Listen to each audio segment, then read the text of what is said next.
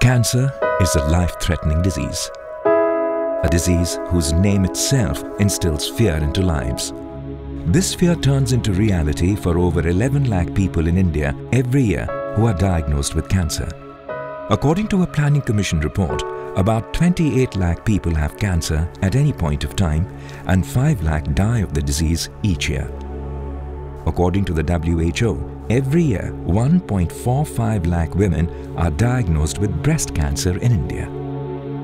मेरा भाई के तबीयत कुछ सालों से खराब था, तो एम्स में मैंने जांच कराया तो पता चला कि कैंसर है। तो हम सारे घबरा गए, हमारे फैमिली वाले, कि इतने सारे पैसे कहां से आएंगे। Apart from the fact that cancer is a life-threatening disease, what makes it even more daunting is the fact that a majority of the patients cannot afford the cost of its treatment, with the costs for a minimum treatment of 6 months starting from 2.5 lakh rupees and going up to 20 lakh rupees. Further adding to the problem is the fact that the cancer drug market is highly unregulated, with drugs being sold at very high prices as compared to their production costs. The impact of this is extremely detrimental, as more than 50% of the patients stop visiting hospitals after 2 or 3 cycles of chemotherapy due to the extremely high treatment costs. For getting better outcome in cancer treatment, we essentially need 3 things. Number 1, availability of the cancer facility and the doctors. Number 2, availability of the treatment, and most importantly, the fact that the treatment should be affordable to the majority. Cancer patients and their families spend their lives today hoping for a blessing. And that blessing has now arrived, a blessing that will make the lives of cancer patients and their families so much easier, a blessing that will be a lifesaver, an elixir known as Amrit. Affordable medicines and reliable implants for treatment. Amrit is an initiative by the Ministry of Health and Family Welfare, established in the All India Institute of Medical Sciences to exclusively dispense cancer and cardiovascular drugs through a pharmacy.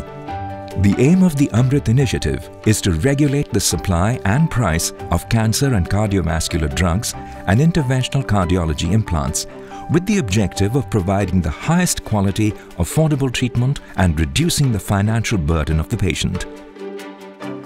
As of now, Amrit is capable of dispensing 195 oncology drugs, 186 cardiovascular drugs, and 148 cardiac implants. These medicines and implants are made available to all patients of AIIMS and outside who have valid prescriptions.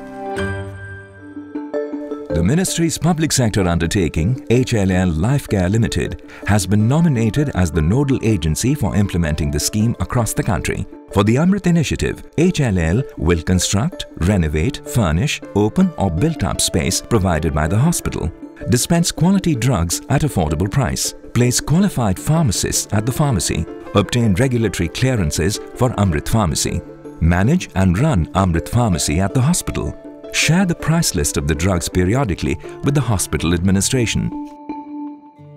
With a glorious history that comprises of several revolutionary campaigns, the Ministry of Health and Family Welfare's new initiative, Amrit, was always bound to be a success.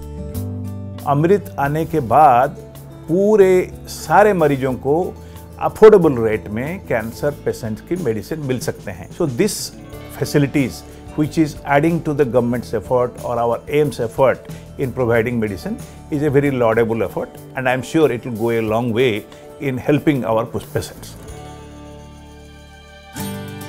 Amrit is a testament to the Ministry of Health and Family Welfare's commitment towards making the highest quality medicines accessible across India, an aim that will be realized in the coming years through this initiative, which, in the true sense of the word, is Amrit for this country.